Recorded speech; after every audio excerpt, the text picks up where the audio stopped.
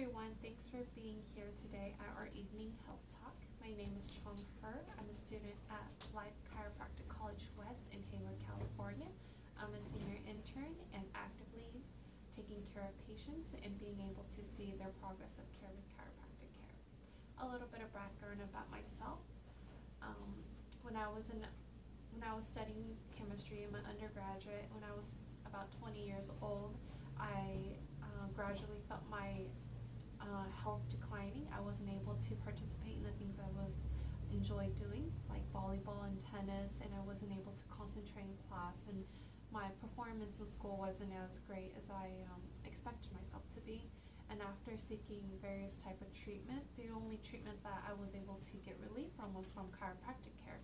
But it took me a long time to figure that out because I was searching for chiropractic care as a last resort, and I believe most people see chiropractic as their last resort. So I just want to touch or talk about how it plays a role. So the main topic of our topic today is pain, where it originates, how it travels in our brainstem and our spinal cord goes to our brain, and how chiropractic plays a role in it, and the modern treatment of pain is. And so we could just talk about the various aspects of pain, and hopefully you see how chiropractic can help you if you're experiencing these types of symptoms. And so let's get started. Okay, so under your seats are folders where I have prepared for you so you can follow along with this presentation. So one of the first thing you'll see is this pain pathway diagram. It looks something like this. You can follow along, but I've written in details what happens in this pain pathway, so if you need to study it later, you can as well. So let's talk about acute pain and how that occurs. So let's say you injure your lower back. You injure your lower back somewhere in this area. You are essentially damaging the tissue in that area, and you get a inflammation. And in that inflammation, you release chemical mediators that activates onto receptor sites of nerves. And the nerves, they go into the spinal canal, into the spinal cord. They descassate, meaning they cross the spinal cord, go into the brainstem, into the thalamus, and into your brain. And it gives you the location of where your pain is coming from. And so some of the ways people treat their pain that just occurred is they take NSAIDs, like ibuprofen, for example, to decrease their pain intensity.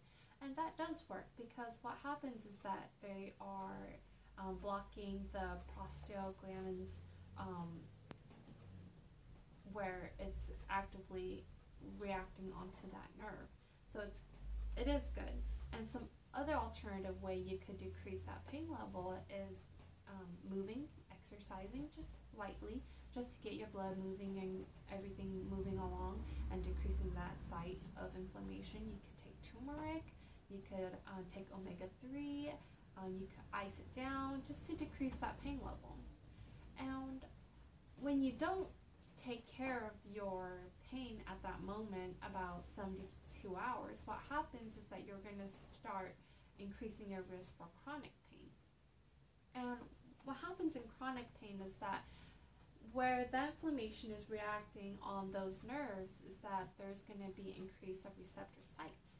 And if there's increased receptor sites, the threshold for your pain to constantly occur is increasing. And also, more nerves are generating, and those nerves are neuropathic, what we call neuropathic pain, where the nerves are growing and sprouting onto itself, also increasing that threshold for you to have more pain. So, it's important that you seek chiropractic care in the beginning stages of your acute injury, is to decrease that risk of entering that chronic phase. But if you do come into the office with your chronic presenting pain, that's okay as well, because there's other factors that can play into the chronicity of your pain, if that makes sense. So what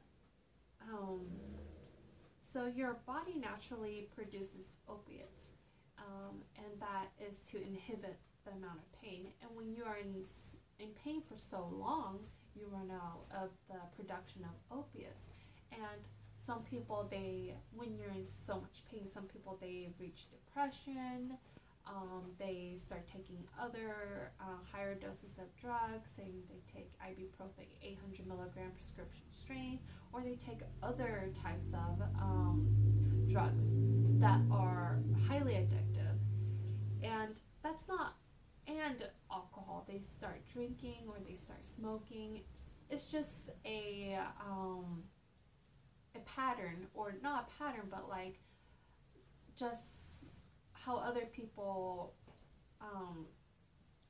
deal with their pain on their own if they don't seek help. So, like I said, when you exercise or you put motion into that area, it'll decrease their pain.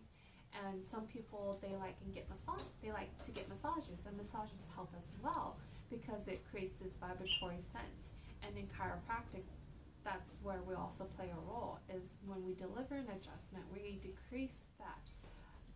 We decrease the pain by inhibiting those pain receptor sites that goes and travels into your brain.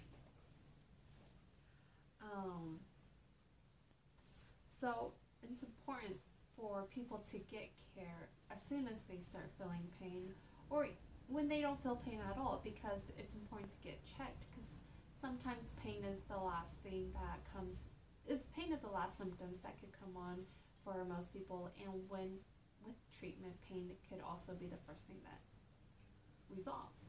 So that's all I have for you today. That's all I wanted to talk to you about.